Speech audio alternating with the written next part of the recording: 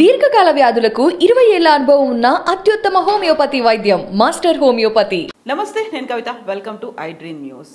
తెలంగాణలో ఆల్మోస్ట్ ఎన్నికల వాతావరణం వచ్చేసింది. పార్టీలన్నీ సమాయత్తమవుతున్నాయి. అభ్యర్థులు పోటాపోటీగా ప్రచారాల్లో కూడా ఉన్నారు. అయితే ఇక్కడ మనం మాట్లాడుకోవాల్సిన అవసరం ఉంది, పర్టికులర్గా పొలిటీషియన్ల గురించి.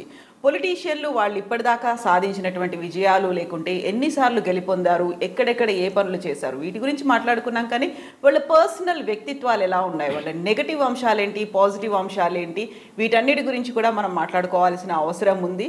ప్రస్తుతం మనతో పాటుగా ఉన్నారు సీనియర్ పొలిటికల్ అనలిస్ట్ ప్రకాష్ గారు. ప్రకాష్ గారు, నమస్కారం. నమస్తే. సో ఫస్ట్ మనం కేసీఆర్ గారి గురించి మాట్లాడుకుందాం. కేసీఆర్ అనగానే ఫస్ట్ టీఆర్ఎస్ పార్టీ అధ్యక్షుడు, ఆ తర్వాత బీఆర్ఎస్ పార్టీగా మారింది.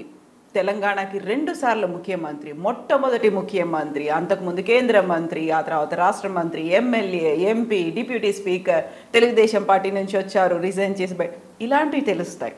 ఆయన ఏం చేశారు అనేది, రాష్ట్రం ఏర్పడ్డ తర్వాత చేపట్టిన పథకాల గురించి, చేసిన పోరాటాల గురించి, వీటన్నిటి గురించి తెలుసు.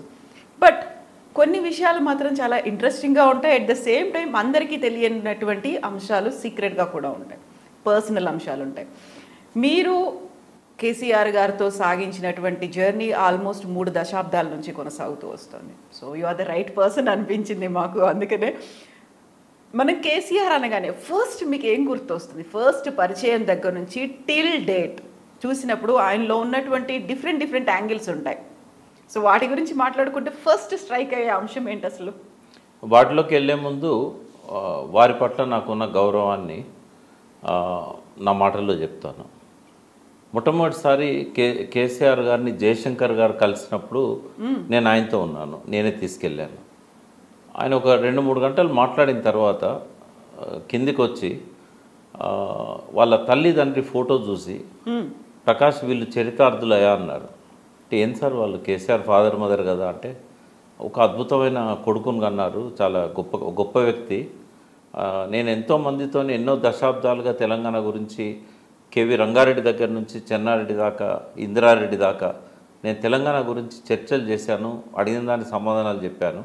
బట్ ఈ 2 గంటలలో కేసీఆర్ ఎంత లోతుగా ప్రశ్నలు అడిగాడు, ఎంత లోతుగా అధ్యయనం చేశాడు, ఆయన ఎంత సీరియస్నెస్తో ఉన్నాడు అనేది నాకు అర్థమైంది. నాకు ఎందుకో ఈయన ద్వారా తెలంగాణ వస్తుందనే ఒక నమ్మకము నాకు కలుగుతున్నదని పార్టీ పెట్టడానికి 4 నెలల 5 నెలల ముందు చెప్పాడు నాతో. అయితే 2001 కంటే 2000 సంవత్సరంలో 2000 సంవత్సరం సెప్టెంబర్ నుంచి మా ప్రయాణం కేసీఆర్ గారితో మొదలైంది. ఆయన ఈ మాటలు అన్నది నవంబర్లో, బహుశా ఒక 2 నెలల తర్వాత ఆయన వచ్చారు అమెరికా నుంచి. అయితే అప్పటిదాకా కేసీఆర్ గారి మీద నాకు సదభిప్రాయం లేదు. వాస్తవంగా ఆయనతో నేను ఒక కొద్ది రోజుల ముందు నుంచి కొనసాగుతున్నాను. బట్ అనుమానాలతోనే నా ప్రయాణం సాగింది. పరిచయం ఏమో, అతనే నన్ను 2 సార్లు పిలిచాడు, నేను పోలేదు. ఎందుకంటే ఫస్ట్ ఫీడ్బ్యాక్ నాకు బాగా లేకుండే కేసీఆర్ గారి మీద. ఆయన మొదటిసారి నా దగ్గరికి ఎవరినో పంపించినప్పుడు మహేందర్ అడ్వకేట్, ఇప్పుడు సిరిసిల్లలో కేటీఆర్ మీద కేకే మహేందర్ రెడ్డి నన్ను అన్న రమ్మంటుండు, ఇట్లా తన తెలంగాణ కోసం రెడీ అవుతున్నాడు అన్నప్పుడు ఆయన మీద నాకు సరైన ఫీడ్బ్యాక్ రాలేదు, నెగిటివ్ ఫీడ్బ్యాక్ వచ్చింది. ఎందుకంటే ఆయన మంత్రిగా ఉన్నాడు కదా అంతకుముందు రాష్ట్రంలో. అది మరి వాళ్ళు గిట్టని వల్ల లేకుంటే నిజం చెప్పారో నాకు తెలియదు, కానీ అతని గురించి సరైన అభిప్రాయం ఇవ్వలేదు. రెండోసారి హరీష్ గారు ఫోన్ చేశారు, మామయ్య మీ ఇంటికి వస్తానంటున్నాడు, కలుద్దామని. అయితే నేనే కలుస్తానని చెప్పి తప్పించుకున్నాను. మూడోసారి నాకు జయశంకర్ గారు, నువ్వు ఖచ్చితంగా కలవాల్సిందే, ఆయన కొన్ని విషయాలు అడుగుతున్నాడు, వాటికి సమాధానాలు నువ్వే చెప్పగలుగుతావు, నీ దగ్గర చాలా అధ్యయనం చేసావు, అంతకుముందు మేము 4-5 ఏళ్ళ ప్రయాణం కదా జయశంకర్ గారితో తెలంగాణ కోసం, అధ్యయనం చేసావు, నువ్వు చెప్తావు అని అంటే, సరే నేను వెళ్తాను సార్ చెప్తాను. కానీ ఆయన అడగడం, నేను చెప్పడం ఇట్లాగే జరిగింది. నేను ఎందుకు అనుమానించానంటే, చంద్రబాబు నాయుడు ఏదైనా చేయగలిగే సమర్థుడు రాజకీయాలలో. అంటే ఫేర్ ఉండదు, ఆయన పాలిటిక్స్ అన్నీ ఫేర్ పాలిటిక్స్ కాదు. అప్పటికే కాంగ్రెస్ ఎమ్మెల్యేలు 42 మందితోని నేనే సంతకాలు తీసుకొని ఆ రోజు చిన్నారెడ్డి ద్వారా సోనియా గాంధీకి, చిన్నారెడ్డి నేను కలిసి తీసుకున్నాం. అంతకుముందు ఆగస్టు 11వ తారీఖు. అప్పటికి కేసీఆర్ గారు ఇంకా మంత్రిగానే ఉన్నారు, ఆయన డిప్యూటీ స్పీకర్ ఉన్నారు, ఆయన ఇంకా రాలేదు, తెలంగాణ ఆలోచనలకు కూడా రాలేదు.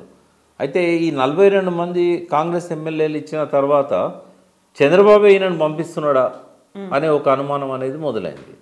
కానీ జయశంకర్ గారు ఫస్ట్ టైం ఈ మాట అన్నాక నా లోపల కూడా ఇంత జయశంకర్ గారు ఇట్లా అనడం ఏంది అసలు అని నాకు కొంత ఆశ్చర్యం అనిపించి అప్పటి నుండి నేను కొద్దిగా కాన్ఫిడెన్స్ పెంచుకున్నాను ఆయన పట్ల. అంటే 100% అయితే రాలేదు, 100% ఆయన మీద నాకు ఫేత్ వచ్చింది ఆ నిరాహార దీక్ష సందర్భంగా 2009లో. అనుమానాల ప్రయాణమే. ఎందుకలా అంతలా? అంటే when you are meeting him అంటే పదే పదే ప్రతిసారి మాట్లాడుకొని గంటలు కూర్చున్నప్పుడు ఎవ్రీడే మాట్లాడుకున్నప్పుడు కూడా 9 ఏళ్ల కాలం పట్టింది నమ్మడానికి కంప్లీట్ గా. అంటే ఎందుకు అనంటే ఆయన బ్యాక్గ్రౌండ్ అంతా చూసినప్పుడు ఆయన రాహుల్ గాంధీ మన సంజయ్ గాంధీతోనే ఆయన రాజకీయ ప్రయాణం. అంటే ఆయన యూత్ కాంగ్రెస్లో 1978లో వైస్ ప్రెసిడెంట్గా పనిచేశాడు. ఒక 5 ఏళ్ల పాటు ఆయన కాంగ్రెస్లో ఉన్నాడు. ఇక్కడ గాంధీ భవన్ నుంచి మొదలుపెట్టి 10 జనపద్ వరకు ఆయన సంబంధాలు ఉండేటివి. సంజయ్ గాంధీకి చాలా క్లోజ్గా ఉన్న వాళ్ళల్లో గులాం నబీ ఆజాద్, కేసీఆర్ గారు వీళ్ళంతా ఉండేవాళ్ళు. సో కాంగ్రెస్ వాళ్ళంటే నాకు సదాభిప్రాయం లేదు. రెండవది తెలుగుదేశంలో ఎన్టీ రామారావు అంటే కొంచెం గౌరవభావం ఉండేది. సరే ఆయన ఏం చేసినా కూడా తెలుగు పేరుతోని తెలంగాణ వాదాన్ని కనుమరుగు చేసినా కూడా ప్రజల కోసం సిన్సియర్గా ఏదో చేయాలని ఒక తపన కనబడేది ఆయన లోపల. కానీ ఎప్పుడైతే ఈయన చంద్రబాబు అనుచరుడుగా చంద్రబాబు మంత్రివర్గంలో మంత్రిగా ఎన్టీ రామారావును వెన్నుపోటు పొడిచిన వాళ్ళల్లో ఒకరుగా అనిపించిందో అందరితో పాటు ఆయన మీద కూడా అభిప్రాయం ఉంది. వైస్రాయ్ హోటల్ దగ్గర ఫోటోలు కూడా బయటకు వచ్చాయి. అయితే రాను ఏమైందంటే క్రమక్రమంగా నా లోపల అనుమానాలు పోవడం మొదలైంది, ఆయన మీద నమ్మకం పెరగడం మొదలైంది. కానీ కంప్లీట్ కాన్ఫిడెన్స్ వచ్చింది ఎప్పుడు అంటే ఆయన ఆమరణ దీక్షకు పూనుకున్నప్పుడు. అన్ఫార్చునేట్లీ ఆ టైంలో నేను ఆయనకు దూరంగా ఉన్నాను. అంతకంటే కొద్దిగా ముందు ఆయన ఎలక్షన్స్లో ఓడిపోయిన తర్వాత రాజీనామా చేశాడు. రాజీనామా చేసిన సందర్భంగా తెలంగాణ వాదాన్ని కాపాడుకోవాలంటే ఇంకొక వ్యక్తి కూడా తోడు కావాలి, ఈయనకు బ్రీతింగ్ టైం కావాలన్న ఉద్దేశంతో నేను దేవేంద్ర గౌడ్ను తెలంగాణ ఉద్యమంలోకి తీసుకొచ్చిన వాళ్ళల్లో ఫస్ట్ పర్సన్ అని చెప్పొచ్చు. నేను పాశం యాదగిరి గారు ఇద్దరం మేము వరుసగా ఆయనతో సమావేశాలు పెట్టుకొని ఆయనను రమ్మని చెప్పి మేము తీసుకొచ్చాం. ఆ టైంలో దేవేంద్ర గౌడ్ కూడా చిరంజీవితో వెళ్ళిపోయాడు ఆయన తెలంగాణ అనకముందే. ఇంకా నేను సైలెంట్గా ఉండి విమోచన సమితిని ఒకటి పెట్టుకొని దిలీప్ కుమార్ నేను ఒక ఉద్యమాన్ని లేపడానికి ప్రయత్నం చేసుకుంటూ ఉన్న సమయం అది. బెల్లయ్య నాయక్ కూడా మాతో ఉండేవాడు. అయితే ఆ టైంలో ఈయన ఆమరణ దీక్ష చేశాడు. సరే వెంటనే నేను ఇక ఆ దీక్ష అయిపోగానే ఆ విమోచన సమితికి రాజీనామా చేసి మళ్ళీ కేసీఆర్తో సన్నిహితంగా ఉండడం మొదలుపెట్టాను. కానీ పార్టీలోకి రాలేదు, పార్టీ పదవి తీసుకోలేదు. నేను చైర్మన్ అయిన తర్వాతనే మళ్ళీ నేను పార్టీ సభ్యత్వం తీసుకున్నాను. ఆ 7 ఏళ్ళు 8 ఏళ్ళు దూరంగా ఉన్నాను. అంటే ఆయనకు దగ్గరగా ఉన్నాను, పార్టీకి దూరంగా ఉన్నాను. అయితే ఈ కాలం అంతా నేను అబ్జర్వ్ చేసింది కేసీఆర్ గారిలో. అయితే ఇప్పటికైతే ఆయన తెలంగాణకు చేస్తున్న ఆయన కృషి కానీ తెలంగాణ తేవడంలో ఆయన అనుసరించిన వ్యూహాలు ఎత్తుగడలు కానీ అనితర సాధ్యమని చెప్పగలుగుతాను నేను. దేశంలో ఏ ముఖ్యమంత్రికి లేని ఒక విజన్, దాన్ని ఇంప్లిమెంట్ చేసే పద్ధతి, తను అనుకున్న దాన్ని ఏ రకంగానైనా సాధించాలనే ఒక పట్టుదల, తపన, ఏం చేసైనా తను అనుకున్నది సాధిస్తాడు. అది ఈ కాళేశ్వరం కానీ ఇట్లాంటి ప్రాజెక్టుల ద్వారా చూసాం. సరే ఈ మోడల్ కరెక్టా కాదా అన్నప్పుడు నాకు వేరే అభ్యంతరాలు ఉంటాయి. అంటే ప్రకృతిని మొత్తంగా చూసినప్పుడు ఇప్పుడు ప్రభుత్వాలు చేస్తున్న ఈ సాగునీటి ప్రాజెక్టులు కానీ డ్యాములు కానీ ఇదే సొల్యూషనా వేరే లేదా అన్నప్పుడు కంప్లీట్గా నా అభిప్రాయాలు వేరుంటాయి. కానీ ఆకలి చావులను, ఆత్మహత్యలను, వలసలు నాపడానికి, బీడు భూములలో పచ్చడి పంటలు పండించడం కోసం, నిరుద్యోగులకు ఉపాధి అవకాశాల కోసం ఇండస్ట్రియలైజేషన్ కానీ ఐటీలుగా ఇట్లాంటివన్నీ చూసినప్పుడు ఏంటంటే కాంటెంపరీ ముఖ్యమంత్రులలో కానీ కాంటెంపరీ పొలిటీషియన్స్లో కానీ ఈజ్ ద గ్రేట్ అనేది నేను చెప్పగలుగుతా. కాబట్టి నాకు ఇప్పుడు అభిమాన రాజకీయ నాయకుడు అని చెప్తే ఇప్పుడున్న భారతదేశంలో ఆయనే అవుతాడు నాకు. కాబట్టి I due respect with KCR గారు. నేను ఆయన మానసిక విశ్లేషణ అంతా మీకు చెప్తాను. నేను ఆయన మీద గౌరవంతోనే చెప్తున్నాను. నెంబర్ 1 ఏంటంటే ఎవరికి లేని కొన్ని క్వాలిటీస్ ఆయనకు ఉన్నాయి. ఎవరికి లేనంటే కొన్ని ఉన్నాయి కొంతమందికి, కానీ ఈయనకున్న అన్ని క్వాలిటీస్ ఇంకొక నాయకుల్లో కనబడలేదు నాకు. మిక్స్ ఉంటాయి. ఒకటేంటంటే ఆ మనిషి బిట్వీన్ ద లైన్స్ ఉంటాడు, వెరీ ఫోకస్డ్గా ఉంటాడు. అసలు ఇంకా ఏదైనా ఒక దాని గురించి ఆలోచిస్తున్నాడు అన్నప్పుడు ఇంకా ఏది దగ్గరికి రానివ్వడు. వేరే ఆలోచనకు డివేట్ అయ్యే అవకాశమే ఇయ్యడు. అది గంటలు కావచ్చు, రోజులు కావచ్చు, నెలలు కావచ్చు. అంటే అంత ఫోకస్డ్గా ఒకే అంశం మీద దృష్టి పెట్టి ఏకదీక్షతోనే ఆలోచించే వాళ్ళను ఆధ్యాత్మికులు అంటారు. అంటే స్పిరిచువల్ ఇది. మెడిటేషన్ అంటే ఏందమ్మా? ధ్యానం చేయడం అంటే ఒకే అంశం మీద ఫోకస్డ్గా చేయడం. నేను అమాయకంగా ఒకరోజు పోయి, సార్ చాలా అంటే బహుశా నేను సీఎం కావడానికంటే ఒక 1 year బిఫోర్ అనుకుంటా, మీరు కొంత మెడిటేషన్ చేస్తే మనం లక్ష్యానికి తొందరగా చేరుకుంటామేమో అన్నా. అంటే మెడిటేషన్ అంటే ఏంది అని అడిగాడు. అప్పుడు నేను మళ్ళీ చెప్పడం మొదలుపెట్టా, ఒకే అంశం మీద ఏకదీక్షగా దాని మీదనే ఫోకస్డ్గా చేయడం అనేది. అంటే మరి నేను చేస్తున్నది ఏంటి? నువ్వు 12-13 ఏళ్ళ నుంచి చూస్తున్నావు, నేను ఏకదీక్షతగా ఉన్నా కదా. నేను వేరే తెలంగాణ అంశం కాకుండా ఇంకో అంశం మీద ఎప్పుడైనా నేను దృష్టి పెట్టానా? ఇంకా అంతకంటే ఏం కావాలి? ఒక బుక్కును తదేకంగా చదివితే అది మెడిటేషన్ కాదా? ఇట్లా కూర్చొని కళ్ళు మూసుకుంటేనే మెడిటేషన్ అవుతుందా? అంటే అప్పుడు నేను పోయి మళ్ళీ మా మాస్టర్ గారిని అడిగా. అంటే ఆయన చెప్పేది కరెక్ట్ అన్నాడు. ఆయన స్పిరిచువల్ లీడర్ అని చెప్పాడు. కాబట్టి ఆయన అనుకున్నాయన్ని సాధించగలుగుతాడని చెప్పాడు. ఈ 2012-13 ఆ ప్రాంతంలో. అంటే ఈ ఆధ్యాత్మిక లక్షణాలు వేరే నాయకుల్లో కనబడలేదు. వేరే వాళ్ళు దేవుని పటం ముందు కూర్చొని భజనలు చేస్తారు, మొక్కుతారు, కానీ స్పిరిచువల్ వేరు, భక్తి వేరు. బట్ ఈ స్పిరిచువాలిటీ అనేది ఒక లీడర్లో ఉండడం అనేది చాలా అరుదుగా చూస్తాము. అది కేసీఆర్లో ఉంది. రెండవది ఏంటంటే ఆయనే గొప్ప అంటే తెలుగు భాష పట్ల బాగా పట్టున్న వ్యక్తి. అద్భుతంగా మాట్లాడగలుగుతాడు, మంచి పదజాలాన్ని ఉపయోగించగలుగుతాడు. కానీ ప్రజల మధ్య పోయినప్పుడు ఆయనకున్న అపారమైన పాండిత్యాన్ని అంతా పక్కకు దోసేసి ప్రజల భాషలో, ప్రజల సామెతలతో, అయితే ఇది ఏదో యథాలాపంగా వచ్చేది కాదు. నేను ఆయన కలిసి కార్లతో ఢిల్లీ యాత్ర చేశాం, 1000 కార్లు. అందులో ఆయన కార్లో నేనున్నాను, జగదీష్ రెడ్డి కూడా ఉండేవాడు. అయితే ఆ కారులో ఆయన ఒక మాట అన్నాడు, ఎక్కడ ఆదిలాబాద్ దాటిన తర్వాత. ఒక స్పీకర్గా మనం ప్రజల మెప్పు పొందాలంటే, మంచిగా మనం మాట్లాడే విషయాలు ప్రజలకు చేరాలంటే ఎట్లా ఉపన్యాసానికి ప్రిపేర్ కావాలి అంటే, చాలా దూరం ఈ చర్చ అప్ టు నాగపూర్ పోయేదాకా జరిగింది. 4-5 గంటలు జరిగినట్టు, 3 గంటలు. అంటే మాకు అనిపించింది ఏంటంటే, మమ్మల్ని ప్రిపేర్ చేయడానికి ఈయన ఇట్లా మాకు అడుగుతున్నాడా? ఆయనకు తెలియదని నేను ఎట్లా అనుకుంటాను. ఎందుకంటే ఆయన ఇప్పటికే ఆ రోజు నాటికే సక్సెస్ఫుల్ స్పీకర్ ఆయన. నేను చెప్పాను, మీరు మమ్మల్ని ఎందుకు అడుగుతున్నారు? మీరే గొప్ప స్పీకరు, మిమ్మల్ని మేము ఆదర్శంగా తీసుకుంటాం. మీరు అసెంబ్లీలో మాట్లాడేదానికి, ప్రజల మధ్య పోయి మాట్లాడేదానికి, మేధావుల సభల్లో మాట్లాడేదానికి చాలా తేడా ఉంటుంది. కాబట్టి మీరు మమ్మల్ని అడగడం ఏంది అన్న. అట్లా కాదు, మీరు కూడా కొన్ని సలహాలు సూచనలు ఇస్తారు కదా అని అన్న.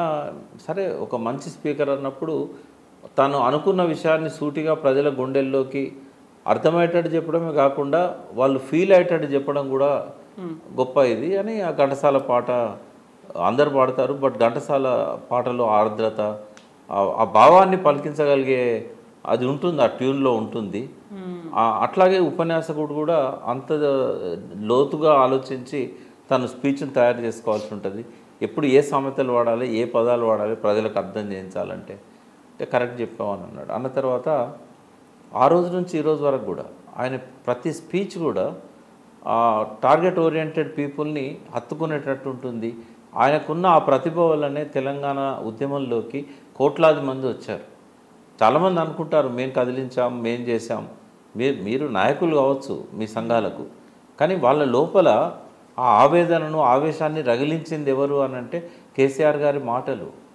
మేము కూడా అంతకంటే ముందు 5 ఏళ్ళు నేను, జయశంకర్ గారు, కేశవరావు జాదవ్, చాలామంది ప్రొఫెసర్స్, పాసిం లాంటి వాళ్ళం జనంలో పోయి చెప్పాం.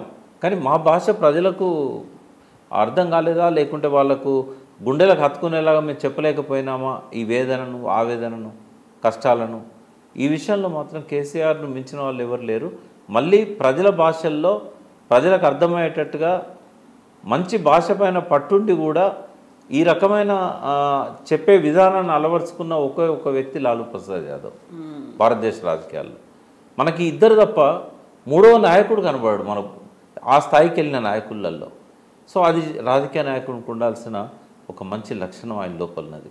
ఇంకొక లక్షణం బాగా నచ్చింది ఏంటంటే, కొన్ని వేల మందిని ఒకసారి కలిసినా కూడా పేరు గుర్తుపెట్టుకొని ముఖాన్ని గుర్తుపెట్టుకొని వచ్చినప్పుడు పేరు పెట్టి పలకరించడం అనేది. ఒకరోజు అడిగాను నేను ఆశ్చర్యపోయి స్టార్టింగ్లో, మీరు ఎవరినైనా పేరు పెట్టి పిలుస్తున్నారు, సిద్దిపేట వాళ్ళు ఎవరు వచ్చినా కూడా ఆడవాళ్ళు ముసలి వాళ్ళని కూడా పేరు పెట్టి పిలుస్తున్నారు అంటే దాదాపు నేను ఒక 40-50 వేల మంది పేర్లు నేను గుర్తుపెట్టుకున్నాను. ఎట్లా సాధ్యమవుతుందంటే గుర్తుపెట్టుకోవాలనుకుంటే గుర్తుపెట్టుకోగలుగుతాం. మనం అనుకోవాలి ఈ వ్యక్తిని నేను మళ్ళీ కలిసినప్పుడు పేరు పెట్టి పిలవాలి కాబట్టి నేను గుర్తుపెట్టుకోవాలనుకుంటే ఏదో ఒక రకంగా రిలేట్ చేసుకుంటాం. అంటే అట్లాగే పార్టీలో కూడా ఆనాటి నుంచి ఇవాళ వరకు పనిచేసిన వాళ్ళని ఎవరినైనా కూడా ఆయన పేరు పెట్టి పిలుస్తాడు, ఆ పేరు చెప్తే గుర్తుపడతాడు. అంటే అంత మెమరీ పవర్ అనేది ఆయన అలవర్చుకున్నాడు, అది యాదృచ్ఛికంగా వచ్చింది కాదు. తర్వాత ఈ 3 ఫోకస్డ్గా ఆలోచించడం, మెమరీ పవర్. ఒక నాయకునికి ఈ లక్షణం ఉంటే ఏమైందంటే అతను ఏం చేయకపోయినా పర్లేదు, 100 మందిలో ఏం ప్రశాంత్ బాగున్నావా అని ఒక మాట అంటే చాలు అతను ఎంతో సంబరపడిపోతాడు. ముఖ్యమంత్రి నన్ను పేరు పెట్టి పిలిచాడు, అది ఇప్పుడు పనికొస్తుంది ఆయనకు వాళ్ళతో ఆ రిలేషన్షిప్. సో అట్లా ఈ 2-3 లక్షణాలు ఏవైతే ఉన్నాయో ఫోకస్డ్గా పనిచేయడం, ఎవరినైనా పేరు పెట్టి పిలవడం, ప్రజలకు వాళ్ళ భాషలో అర్థమయ్యేటట్టుగా చెప్పడం. 4వది ఏంటంటే తనకు కావాల్సింది సాధించడానికి ఏం చేయాలనో అన్నీ చేస్తాడు ఆయన. ఆయనకు ఇది మంచి ఇది చెడు ఇట్లా చేస్తే ఏమనుకుంటారో అనేది లేదు. ఎవరు ఏమనుకుంటే నాకేంది అనే టైప్ ఆయన.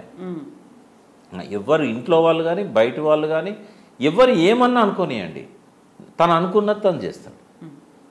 తర్వాత రాజకీయాల్లో వచ్చిన మార్పులు, ఆ మార్పులకు ఆయన కూడా మినహాయింపు కాడు. ఎందుకంటే ఇవాళ ఆయన ఎదుర్కొంటున్నది కాంగ్రెస్ బీజేపీని. తర్వాత ఒక 40 ఏళ్ళుగా అవలక్షణాలు ఉన్న పార్టీలలో అవలక్షణాలున్న మనుషులతోని ప్రయాణం చేసిన వ్యక్తి ఆయన. కాబట్టి తన అవసరం కోసం ఏదైనా చేస్తాడు.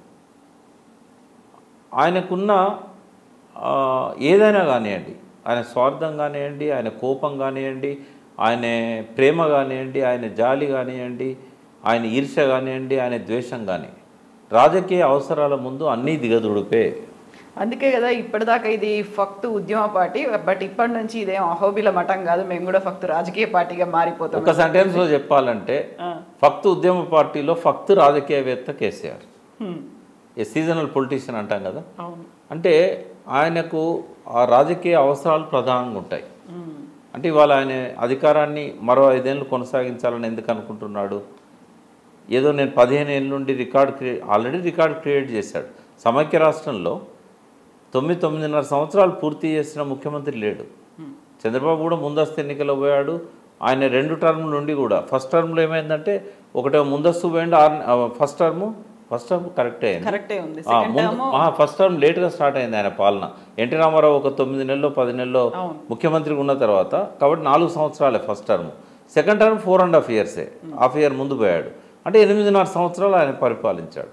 బ్రహ్మానంద రెడ్డి కానీ వెంగళరావు కానీ అంతకుముందు ఎవరు కూడా, చెన్నారెడ్డి 2 సార్లు ముఖ్యమంత్రి అయి, విజయభాస్కర్ రెడ్డి 2 సార్లు ముఖ్యమంత్రి అయినా, ఎన్టీ రామారావు 3 సార్లు ముఖ్యమంత్రి అయినా కూడా 8.5-9 ఇయర్స్ పరిపాలన చేసిన వాళ్ళు లేరు. ఇప్పటికే ట్రాక్ మారింది, అయిపోయింది. ఆయన రికార్డ్ క్రియేట్ చేశాడు.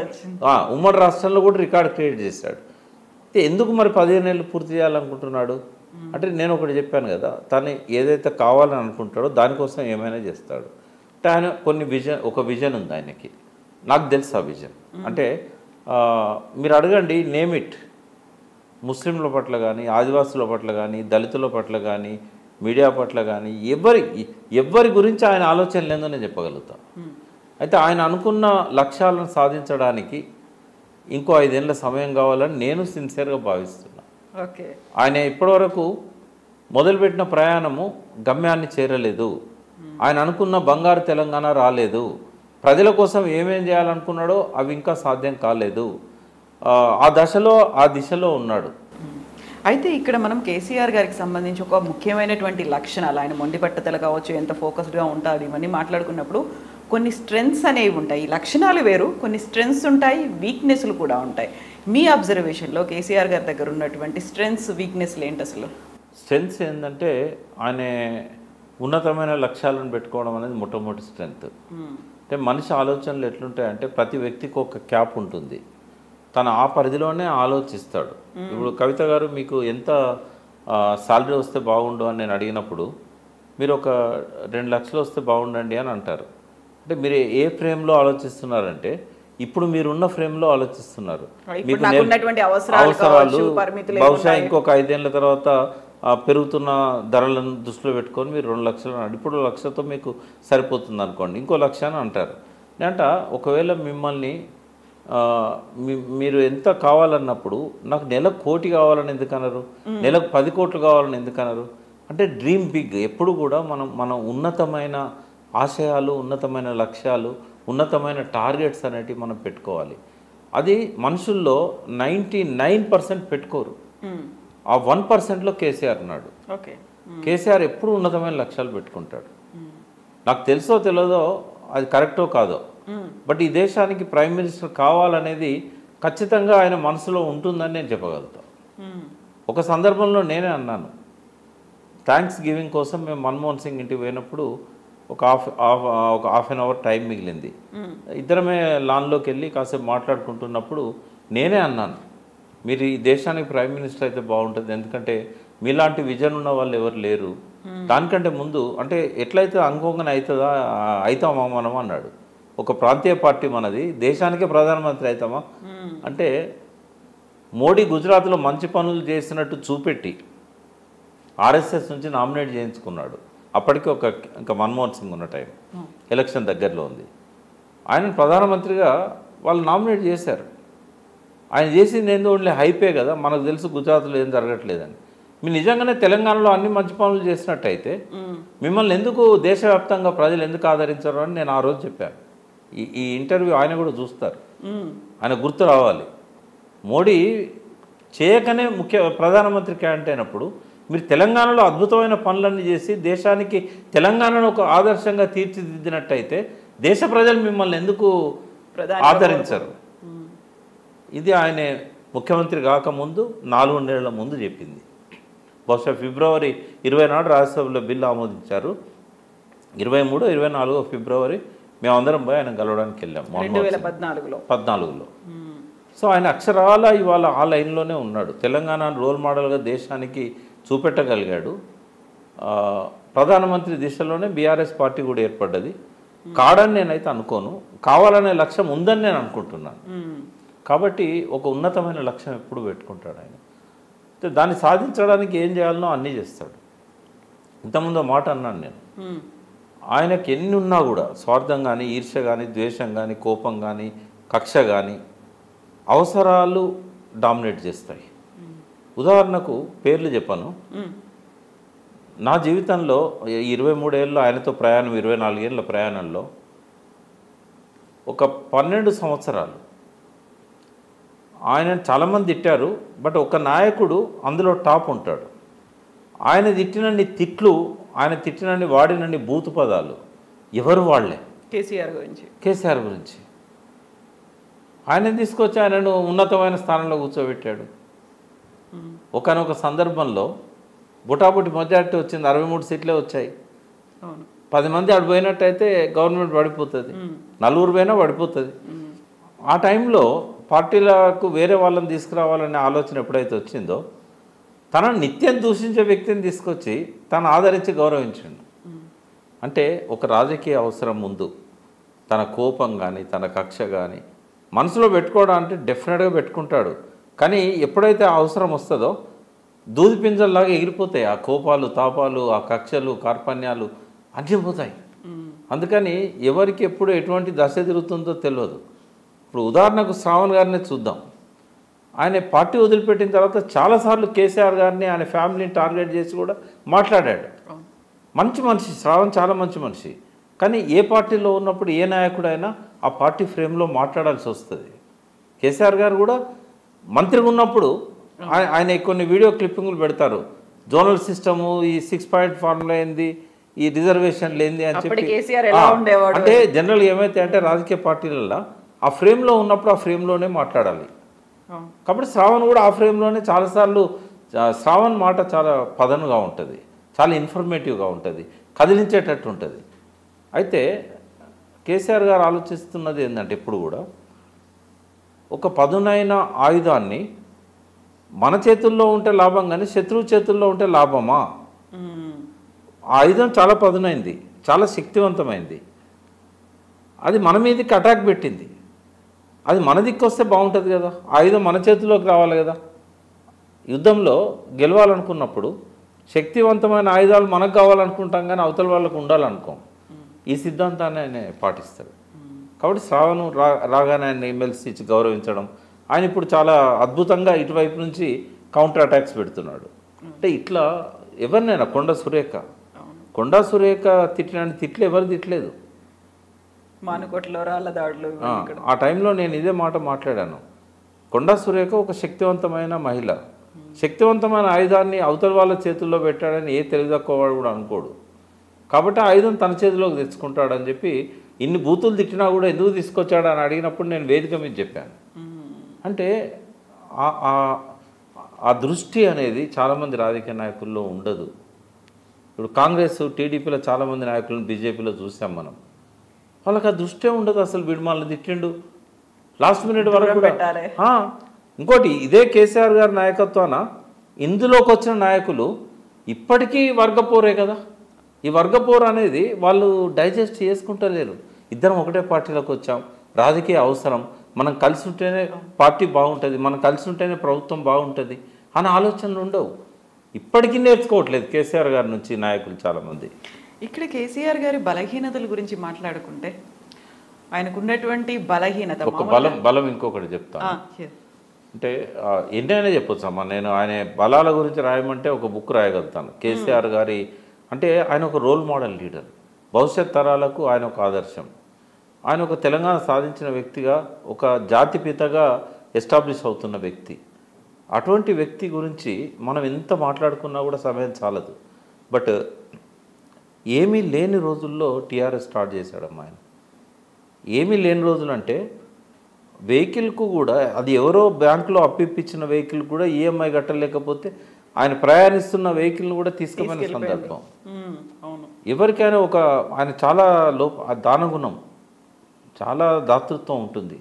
బాధపడిపోతాడు ఎవరికైనా కష్టాలు వచ్చినాయంటే, కన్నీళ్లు పెడతాడు, తలుచుకుంటాయి. ఆయన వాళ్ళకి సహాయం చేయాలనుకుంటాడు, డబ్బులు లేకపోయినా అప్పులు తెచ్చి సహాయం చేస్తాడు. అంటే ఇవన్నీ కూడా స్ట్రెంగ్సే ఆయనకు, ఒక నాయకునికి ఉండాల్సిన లక్షణాలు అవి. తర్వాత అటువంటి కష్ట పరిస్థితుల నుంచి పార్టీని గట్టెక్కించడం కాకుండా తెలంగాణను కూడా గట్టెక్కించగలిగాడు. అంటే ఇంకోటి ఏంటంటే వ్యూహం ఎత్తుగడలు అనేటి ఆయనకు ఎట్లా అలవాటో తెలియదు చిన్నప్పటి నుంచి. అది ఎవ్వరికీ లేని ఒక గొప్ప లక్షణం ఆయనది.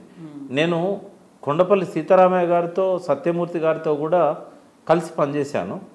అంటే ఎక్కువ రోజులు లేకపోయినా వారితో ఒక 5-6 సార్లు కలిసిన అనుభవాలు కొండపల్లి సీతారామయ్య గారితో ఉన్నాయి. సత్యమూర్తి గారితో అయితే చాలా కాలం కలిసి పనిచేశాను. అంటే ఈ దేశంలో విప్లవం కోసం పీపుల్స్ వార్ పార్టీని నడిపిన ఒక కమ్యూనిస్టు నాయకులు, వ్యూహం ఎత్తుగడలు అనే పదాలను క్రియేట్ చేసింది కమ్యూనిజం. వాళ్లకు లేదు ఈ వ్యూహం ఎత్తుగడలు. ఈ గణపతి స్థానంలో కేసీఆర్ గారు కనుక విప్లవోద్యమంలో పోయి ఉంటే నిజంగానే భారతదేశంలో విప్లవం వచ్చేదేమో అనిపిస్తుంది అన్నట్టు. అంటే ఆ వ్యూహం ఎత్తుగడలలో కేసీఆర్ని మించిన వాళ్ళు లేరు.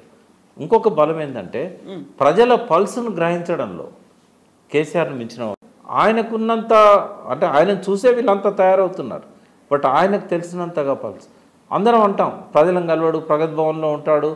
బట్ ప్రగతి భవన్లో ఉండి కూడా ప్రజలకు నేరుగా కనెక్ట్ అయిన లీడర్ ఎవరు అన్నట్టు ఇవాళ కేసీఆర్. ఇవాళ కాన్స్టిట్యున్సీలలో తిరుగుతూ ఉంటే స్థానిక నాయకులను అసహించుకుంటున్నారు, స్థానిక ఎమ్మెల్యే పట్ల విమర్శలు ఉన్నాయి, కానీ కేసీఆర్ గారి పట్ల ఎవ్వరూ విమర్శించడం లేదు. ఇప్పుడు ఏ పార్టీకి ఓటేద్దామన్న నాయకులు కూడా కేసీఆర్ బాగానే చేస్తున్నాడు కానీ ఈయన మాకు దగ్గర అతను, మేము ఎన్నుకోవాలి, ఈయనను మేము గెలిపించుకుంటాం, ఎప్పటికి ఆయనేనా అంటే కేసీఆర్ అనేవాడు అజాత శత్రువే కాకుండా ఇవాళ ప్రజలందరి మనసులను గెలుచుకున్న వ్యక్తిగా మిగిలాడు. అంటే పబ్లిక్ పల్స్ను బాగా కనెక్ట్ అయ్యాడు ఆయన. ఇది మనం గుర్తించాల్సిన మరొక బలం అది.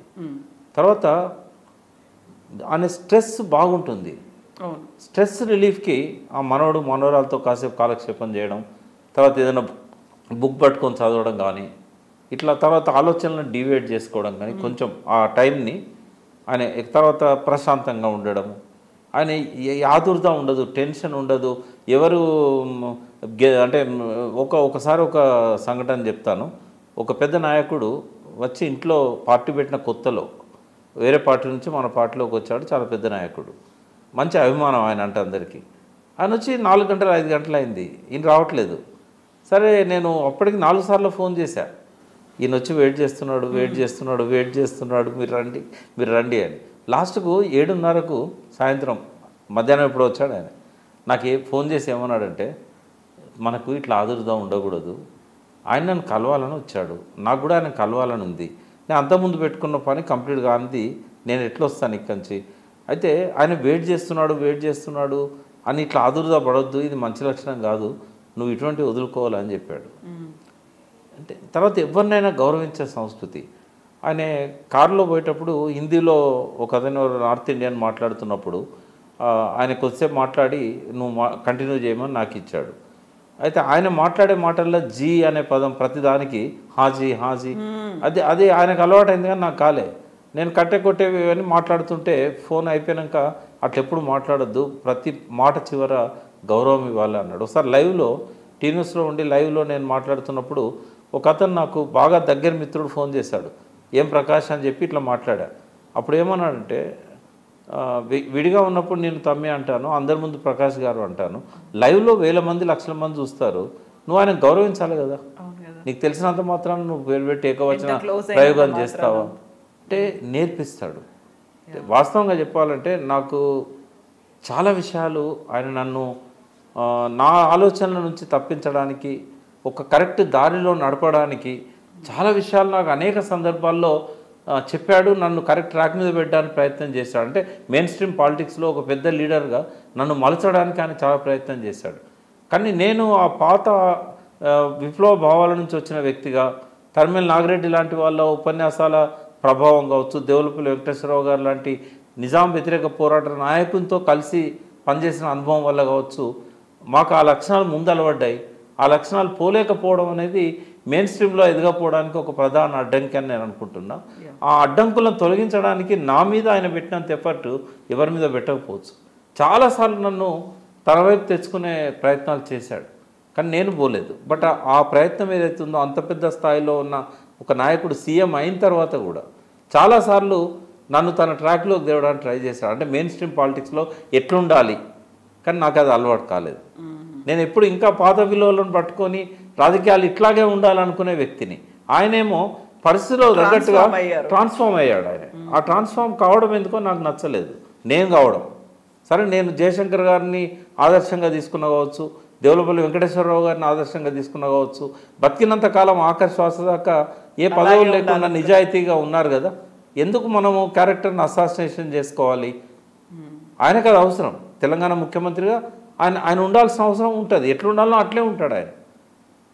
ఒక మాట అన్నాడు జయశంకర్ గారు చనిపోయే ముందు, ఇంకొక 1 monthకో 2 monthస్కో చనిపోతాడనగా నేను ఒక బుక్ రాశాను, తెలంగాణలో టీఆర్ఎస్ తెరాస 10 ఏళ్ల ప్రస్థానం అని. దాని ముందు మాట రాస్తూ, సమకాలీన రాజకీయాలలో ఎలా ఉంటే నెగ్గుకు రావచ్చో కేసీఆర్ గారు అలాగే ఉంటారు. సమకాలీన రాజకీయాల్లో ఎలా ఉంటే నెగ్గుకు రావచ్చో అలాగే ఉంటాడు, ముళ్ళును ముళ్ళుతోనే తీస్తాడు. ఒక గొప్ప లక్షణం ఏమలవడ్డదంటే ఆయనకు, ఆంధ్ర నాయకులతోని 20-25 సంవత్సరాలు ఆయన ప్రయాణం చేయడం వల్ల, ఆ పార్టీలలో ఆ ముఖ్యమంత్రుల కింద ఆ ప్రతిపక్ష నాయకుల కింద ఆయన బాగా క్లోజ్గా ఉండడం వల్ల వాళ్ళ వ్యూహాలు, వాళ్ళ ఎత్తుగడలు, వాళ్ళ ఆలోచనలు బాగా పసిగట్టిన వ్యక్తి ఆయన. అందువల్లనే తెలంగాణ సాధ్యమైందని నేను అనుకుంటున్నా. కుట్రలను కుట్రలతో ఛేదించడం, ముళ్ళును ముళ్ళుతో తీయడం అనేది ఆయన మాత్రమే చేయగలిగాడు. ఇవన్నీ కూడా ఆయన స్ట్రెంగ్స్ అమ్మ. సో ప్రకాష్ గారు, ఇప్పుడు బలహీనతలు లేని మనిషి ఉండరు అంటారు. కేసీఆర్ గారి గురించి మాట్లాడుకుంటే ఒక లక్షణాలు విలక్షణం లేకుంటే డిఫరెంట్ లక్షణాలతో పాటుగా బలాలు అండ్ బలహీనతలు ఏమున్నాయి అంటే, చాలామంది వారికి ఆ బలహీనతలు ఉన్నాయని తెలిసినా కూడా వాటిని అధిగమించలేరు. కానీ కేసీఆర్ గారిలో ఒక గొప్ప లక్షణం ఏంటంటే, తన బలహీనత అని తెలిసి దాన్ని అధిగమించగలిగే శక్తి ఉన్న వ్యక్తి. ఎప్పుడైతే ఆయన బలహీనత అని గుర్తిస్తాడో, కాబట్టి దాన్ని అధిగమించగలిగిన పూర్తి శక్తి ఉన్న వ్యక్తి. కాబట్టి ఆయనకు బలహీనతలు ఉండే అవకాశమే లేదు. కానీ ఆయన అవసరాలే మనకు బలహీనతలకు కనబడతాయి. ఆయన అవసరాలు మనకు బలహీనతలకు కనబడతాయి. ఆయన ఇష్టాలు మనకు బలహీనతలకు కనబడతాయి. తనకు మనసుకు నచ్చింది చేయడం ఆయన వ్యక్తిత్వం. ఆయనకు మనసుకు నచ్చింది చేయడం మనకు బలహీనత కనబడుతుంది, ఆయనకు స్ట్రెంగ్త్ కనబడుతుంది. ఎప్పుడైనా అంతే. ఇప్పుడు ఒక వ్యక్తి డ్రింక్ చేస్తున్నాడు అనుకోండి, ఆ వ్యక్తిని అడుగుతారు దగ్గర వాళ్ళు, ఎందుకు నువ్వు డ్రింక్ చేస్తున్నావు అంటే, నా స్ట్రెస్ను మర్చిపోవడానికి నేను. అది ఆయనకు స్ట్రెంగ్త్, అది మనకు బలహీనత కనబడుతుంది. నిజంగానే ఒక బలహీనత ఆయనకు ఉన్నది అని ఆయన కనుక గమనించిన మరుక్షణం దాన్ని ఓవర్కమ్ కావడానికి ఎంత ఎఫర్ట్స్ పెట్టాలనో అంత పెట్టగలుగుతాడు, సక్సెస్ఫుల్గా ఓవర్కమ్ అవుతాడు. ఆయన కావట్లేదు అని అంటే అది ఆయన స్ట్రెంగ్త్గా భావిస్తుండొచ్చు, ఆయనకు అవసరంగా భావిస్తుండొచ్చు. ఇక్కడ మనం అర్థం చేసుకోవాల్సింది ఏంటంటే, నాకు తెలిసినంత వరకు ఇప్పుడు కొన్ని వందల బలహీనతలను జనం చెప్తారు, అవి ఆయన అవసరాలని నేను అంటాను. ఫస్ట్ ఒక ఇంట్రెస్టింగ్ డిస్కషన్ మా ఇద్దరి మధ్య జరిగింది నేను చెప్తాను. మేమిద్దరం పరిచయమైన తొలి రోజుల్లో 2000 సంవత్సరం సెప్టెంబర్ అక్టోబర్ నెలల్లో ఒకరోజు ఇద్దరమే ఉన్నాం. చాలాసార్లు ఇద్దరమే ఉండేవాళ్ళం. రాత్రి 7-8 అయిందంటే అందరూ వెళ్ళిపోయేవాళ్ళు. ఎక్కువ మత్స్యాచారి నేను ఆయనే చాలా రాత్రి వరకు ఉండేవాళ్ళం. జయశంకర్ గారు, విద్యాసాగరరావు గారు 2002 తర్వాత వాళ్ళు ఎక్కువ కాలం మాతో నైట్లో కూర్చునేవాళ్ళు. అయితే ఓ రోజు ఆ డిస్కషన్లో ఆయన ఏమన్నాడంటే, మనం పార్టీ పెట్టబోతున్నాం, ఉద్యమంలోకి పోతున్నాం, ఇది ఒక పవిత్రమైన లక్ష్యంతో మనం చేపడుతున్న ఉద్యమం, కానీ పవిత్రమైన వ్యక్తులు ఎవరు కనబడతలేరు, ఈ వ్యక్తులను మనము రోల్ మోడల్స్గా చూపెట్టాలి కదా, తెలంగాణకు నాయకత్వం వహించే వాళ్ళు ఒక రోల్ మోడల్స్గా ఉండాలి,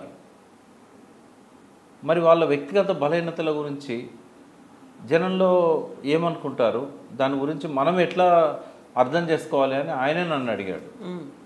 అయితే నేను అన్నాను, సార్ దీనికి నేను పోయిటిక్ సమాధానం చెప్తాను. కాళోజీ నారాయణరావు గారిని శ్రీశ్రీ గారితో కలిసి ప్రయాణం చేస్తున్నప్పుడు ఆయన ఒక ప్రశ్న అడిగారు శ్రీశ్రీ గారి గురించి, ఆయన బలహీనతల గురించి. అప్పుడు కాళోజీ నారాయణరావు గారు రాసిన కవిత ఏంటంటే, నువ్వు రాసిన కవితలు పరిమళాలను గుబాలిస్తుంటే నువ్వు తాగి పారేసిన సీసాల కంపు నాకెందుకు అంటాడు. ఓకే ఓకే, ఒక ప్లస్ పాయింట్ ఉంది కాబట్టి ఒక మైనస్ ని మనం పట్టించుకోవాల్సిన అవసరం లేదు. అంటే నాకు నీ స్ట్రెంగ్త్సే కావాలి, ఎగ్జాక్ట్లీ, నీ బలహీనతలు నాకు అక్కర్లేదు, నీ స్ట్రెంగ్త్స్ కావాలి, నాకు ఈ సమాజానికి నీ స్ట్రెంగ్త్స్ కావాలి. ఈ మాటే కేసీఆర్ గారికైనా ఇంకొకరికైనా వర్తిస్తుంది. ఆ వ్యక్తి తనకున్న పాండిత్యంతో కావచ్చు, తనకున్న చాకచక్యంతో కావచ్చు, తనకున్న మంచి ఆలోచనలతో కావచ్చు, ఈ సమాజానికి అత్యంత మేలు చేస్తున్నప్పుడు అతని వ్యక్తిగత బలహీనతలను పట్టించుకోకపోవడమే కరెక్ట్ అని నేను అనుకుంటున్నాను. ఇక్కడ బలహీనత అనేది తాగడం గురించి, తాగడం ఒకటే కాదు, ఏ బలహీనత అయినా ప్రజలు ఇది బలహీనతగా గుర్తించిన దాన్ని మనం పట్టించుకోవాల్సిన అవసరం లేదు అని అంటాను నేను. ఇలా ఎన్ని బలహీనతలు ఉన్నాయి ఇంకా అంటే ఆయన బలహీనతలు అన్నప్పుడు ఆయన అవసరాలని నేను అన్నాను కదా, ఐ స్టాండ్ బై దట్. ఉదాహరణకు మీకు కూడా తెలుసు, ఆయన అవసరమైనప్పుడు ఒక సమాచారం కోసము ఒక మామూలు స్ట్రింగర్ ఫోన్ చేస్తాడు, ఒక మామూలు జూనియర్ ఇంజనీర్ ఫోన్ చేసి ఆ ప్రాజెక్టులో ఏం జరుగుతుందో అడుగుతాడు. దాన్ని ఈఎన్సీ ఏమనుకుంటాడు, ఇంజనీరింగ్ చీఫ్, నేనున్నాను, నా కింద సిఈలు ఉన్నారు, వాళ్ళ కింద ఎస్సీలు ఉన్నారు, వాళ్ళ కింద ఈఈలు ఉన్నారు, వాళ్ళ కింద డిఈలు ఉన్నారు, వీళ్ళందరిని వదిలిపెట్టి అట్టడుగున ఉన్నవాడిని ఫోన్ చేసి సీఎం మాట్లాడమేంది, అదంతా ఆయన బలహీనత కింద వాళ్ళంతా పరిగణిస్తారు. ఒక జర్నలిస్టు, ఒక మామూలు జర్నలిస్టు, మా ముఖ్యమంత్రి స్థాయి వ్యక్తి నాకు ఫోన్ చేశాడు, ఆయనకు ఒక 1 year ఛార్జ్ అవుతాడు ఆయన, ఆ తర్వాత ఆయనను ఎప్పుడు పట్టించుకోలేదు అనుకోండి, అదొక బలహీనత కింద అతను పరిగణిస్తాడు. తర్వాత ఏదైనా అతను బాగా నీడ్ ఉన్నప్పుడు అతనికి కొంత ఆర్థిక సాయం చేసినప్పుడు ఒక దేవుని చూస్తారు కేసీఆర్లో. తర్వాత ఎన్నిసార్లు అవసరం ఉన్నా ఆయన అడిగినప్పుడు ఇవ్వలేదనుకోండి, అది బలహీనతగా చూస్తారు. తర్వాత బాగా పనిచేసిన వ్యక్తి తనకు పదవి ఇవ్వకపోవడాన్ని బలహీనతగా కేసీఆర్ గారు మోసం చేస్తాడు అని ఒక మాట అనేస్తాడు. తనకు కోపం ఉంటుంది. ఈ జనం సైకాలజీలో ఎట్లుంటుందంటే, ఒక వ్యక్తి నచ్చాడనుకోండి, అతను చేసిన తప్పులన్నిటిని పట్టించుకోరు, చేసే తప్పులను కూడా వాళ్ళు మంచి పనులుగా చిత్రిస్తారు, ఎందుకంటే ఆ వ్యక్తి అంటే వాళ్ళకి ఆరాధన, అంత అభిమానం ఉంటుంది. ఒక వ్యక్తి అంటే కోపం వచ్చిందనుకోండి, అతను చేసిన మంచి పనులన్నీ చెత్తబుట్ట దాఖలు అవుతాయి, అతను చేస్తున్న మంచి కూడా చెడుగానే కనబడుతుంది, రంధ్రాన్వేషణ మొదలు పెడతారు, కోడిగుడ్డు మీద బొచ్చు విక్కే ప్రయత్నం చేస్తారు. ఇది హ్యూమన్ సైకాలజీ. మరి వీళ్ళ దృష్టిలో నుంచి చూసినప్పుడు మనము ఆయన బలహీనతలను చూద్దామా, లేదా మీడియా కోణం నుంచి బలహీనతలను చూద్దామా? వ్యక్తి అన్నప్పుడు బలహీనతలు ఉంటాయి, కానీ ఏవే అవసరం మనకు, ఏ అవసరాలు ఆయనను బలహీనుడిగా చిత్రిస్తున్నాయి. కొన్నిసార్లు ఏమైందంటే, ఒక బలవంతుడు కూడా ఒక్క అడుగు వెనక్కి వేయాల్సి వస్తుంది. ఒక చిన్న వాగు దాటాలి, వాగు దాటినప్పుడు సీరియస్గా నడుస్తూ పోతున్న వ్యక్తి అదే వేగంతోనే ఆ వాగు దాటలేడు. ఒక్కడికి వెనక్కి వచ్చి స్ట్రెంత్ కూడా తీసుకొని జంప్ చేస్తాడు. అది బలహీనత కాదు. ఒక్కడుగు వెనక్కి వేయడం అనేది 2 అడుగులు ముందుకు దునకడానికి లెనిన్ రాశాడు. 1 స్టెప్ బ్యాక్వర్డ్ 2 స్టెప్స్ ఫార్వర్డ్ అని ఒక బుక్ రాశాడు. అట్లా కేసీఆర్ గారి బలహీనతలు ఎవి కూడా బలహీనతలు కాదు అనేది నా అభిప్రాయం. అంటే ప్రజా జీవనంలో వ్యక్తిగత బలహీనతలు. ఇంకొకటి ఏంటంటే అది బలహీనతగా ఆయన దగ్గర ఎంతకాలం కొనసాగదు. ఓవర్కమ్ కావాలనుకున్నప్పుడు తక్షణమే ఓవర్కమ్ అవుతారు. చాలాసార్లు జరిగింది అట్లా. మనము వీటిని కొన్ని ఎగ్జాంపుల్స్ రూపంలో మనం చూసుకున్నట్టయితే, ఒకరోజు డాక్టర్ వచ్చి అతనికి చిన్న ఇట్లా మూతి కొంచెం ఇట్లా వంకర పోయినట్టు అయిపోయింది. ఎవరు తెలియదు, అది ఇంట్లోనే ఉన్న కొద్దిమంది తెలుసు. అయితే నేను పోయినప్పుడు డాక్టర్ చూస్తున్నాడు, మీరు స్మోకింగ్ ఆపకపోతే, డ్రింక్ ఆపకపోతే మీరు తెలంగాణను ఎట్లా తెస్తారు? లాంగ్ లైఫ్ కావాలి కదా మీకు, అందరు మిమ్మల్ని నమ్ముకున్నారు కదా, లాంగ్ లైఫ్ అనేది కావాలంటే మీరు తక్షణమే వీటిని ఆపేయాలి అన్నాడు. సరే, ఆయన నిర్ణయం తీసుకున్నాడు. ఆయన మాతో కూడా చెప్పేవాడు, నేను ఏదైనా ఆపాలంటే తక్షణమే ఆపగలుగుతాను. తర్వాత మళ్ళీ అదే డాక్టర్ వచ్చి తక్షణం ఆపొద్దు, ఇది సిమ్టమ్స్ ఉంటాయి, విత్డ్రావల్ సిమ్టమ్స్ ఇట్లాంటివన్నీ ఉంటాయి, స్లోగా మీ క్వాంటిటీ రెడ్యూస్ చేయండి అని చెప్తూ వచ్చాడు. దాన్ని ఆయన అక్షరాలు పాటిస్తున్నాడు. అంటే ఆయన, నేను ఇదివరకే చెప్పాను, ఆయన తాగుతాడు కానీ తాగుబోతు కాదు అన్నాను. డిఫరెన్స్ ఏంటంటే, తాగడం కోసం తాగుతూ ఆ మత్తులోకి దిగజారేవాడు తాగుబోతు, ఏదైనా మాట్లాడగలుగుతాడు, ఎవరినైనా ఏమైనా అంటాడు. కానీ ఆయన ఎప్పుడు అట్లాంటి లక్షణం ఆయన లోపల నేను చూడలేదు. ఆయన ఏదో ఇట్లా సిప్ చేసి ఆడబెట్టి మళ్ళీ అరగంట తర్వాత 30 గంట తర్వాత ముట్టుకుంటాడు. అది తాగుబోతు లక్షణమే కాదు అది. కాబట్టి ఆయన స్లోగా క్వాంటిటీ కూడా రెడ్యూస్ చేశాడు. ఒక్కోసారి వరుసగా 10-12 సిగరెట్లు తాగుతాడు. అటువంటి 12 గంటలు ఆ మీటింగ్లో ఉన్నప్పుడు ఆయన సిగరెట్ తాగడు, బయటికి పోయి కూడా తాగడు. అంటే బలహీనత ఎట్లయితుంది? స్ట్రెస్ రిలీఫ్ కోసం తాగొచ్చు, స్ట్రెస్ రిలీఫ్ కోసం సిగరెట్ తాగొచ్చు. అంటే దాన్ని దృష్టిలో పెట్టుకున్నప్పుడు ఆయన ఇంకో కోణంలో నాకు కనబడతాడు. ఆయన అవసరాలు కొన్ని ఉంటాయి. ఇప్పుడు ఉద్యమాన్ని ద్రోహం చేశాడు, తెలుగుదేశం నాయకులను తీసుకొచ్చి ఇందులో పెట్టాడు, మంత్రివర్గంలో పెట్టాడు అని లెక్క పెడతారు ఎంతమంది మంత్రులలో తెలుగుదేశం నుంచి వచ్చిన వాళ్ళని. అది ఆయన బలహీనతగా నేను చూడలేదు ఎప్పుడు. ఆయన చంద్రబాబు ఓటుకు నోటు పేరుతో ఏదైతే స్కామ్లకు దిగబడ్డాడో దాని నుంచి కాపాడుకోవడానికి ఆయన వాళ్ళని వీక్ చేశాడు. ఈ ఆలోచన కూడా నేను అనుకుంటా, మేమంతా కలిసి సింగపూర్ వెళ్ళాము. ఆయన మొట్టమొదటి విదేశీ పర్యటన. అంటే లీ క్వాన్ యూ ఆ దేశాన్ని ఒక హంతకుల, దొంగల మాఫియా, డ్రగ్ మాఫియా గ్యాంగుల దేశంగా ఉన్న సింగపూర్ను ఇలా ప్రపంచ పటంలో అద్భుతంగా నిలబెట్టిన వ్యక్తి లీ క్వాన్ యూ. అంటే ఆయన అపోజిషన్ పట్ల ఆయన యాటిట్యూడ్ ఏముండే అని చూసినప్పుడు ఆయన చాలా దారుణంగా వ్యవహరించాడు అపోజిషన్ను. ఎందుకంటే ఈ అపోజిషన్ బలం వల్లనే వీళ్ళంతా పెట్టలేకపోతున్నారని చెప్పి ఆయనను ఇప్పుడు కూడా కొన్ని దేశాలలో జరుగుతున్నది, సముద్రంలోకి తీసుకెళ్ళి నీళ్ళల్లో వదిలేశాడని చెప్తారు ప్రతిపక్ష నాయకులను. లాస్ట్కి ఏంటంటే ప్రతిపక్షం తుడిచిపెట్టుకొని పోయింది అక్కడ. 1965లో లిబరేట్ అయిన కంట్రీ అది. ఈ రోజు వరకు కూడా ప్రతిపక్షానికి 5-10 సీట్ల కంటే ఎక్కువ రావు. ఇప్పుడు కూడా ఆయన కొడుకు పరిపాలనలో మొన్న సింగపూర్ పోయినప్పుడు చెప్తున్నారు, అంటే భారత సంతతికి చెందిన ఒక నాయకుడు అద్భుతంగా పేరు తెచ్చుకున్నాడు. అతన్ని ఫస్ట్ రకరకాల కేసులు పెట్టి దోషిగా చిత్రించారు, తర్వాత ఆయన ఆరోగ్యం క్షీణించేలాగా చేశారు, ఆయన మళ్ళీ పోటీకి అనర్హుడుగా చేశారు. అంటే ప్రతిపక్షాన్ని ఆ రకంగా నిర్వీర్యం చేయడం అనేది సింగపూర్లో జరిగింది. ఇక్కడనేమో ప్రజాస్వామ్య పద్ధతిలోనే ప్రతిపక్షాన్ని దెబ్బతీయడం అనేది కేసీఆర్ గారు చేశారు. అంటే ఇప్పుడు ప్రజల కోసం ఈయన ఒక పని చేయాలనుకుంటున్నాడు, ఇవన్నీ చేయాలనుకుంటున్నాడు అనుకున్నప్పుడు ప్రతిపక్షం ఒక పంట కింది రాయిలాగా ఎప్పటికీ తలుగుతూ ఉంటుంది. కాబట్టి ఈ న్యూసెన్స్ వదిలించుకోవాలనుకున్నాడు ఆయన. న్యూసెన్స్ వదిలించుకోవాలి, ఏం చేయాలి? న్యూసెన్స్ను మన దగ్గర పెట్టుకోవాలి, మన చెప్పు చేతుల్లో పెట్టుకోవాలి, అవతల వాళ్ళ మీదకి ఉసిగొల్పాలి.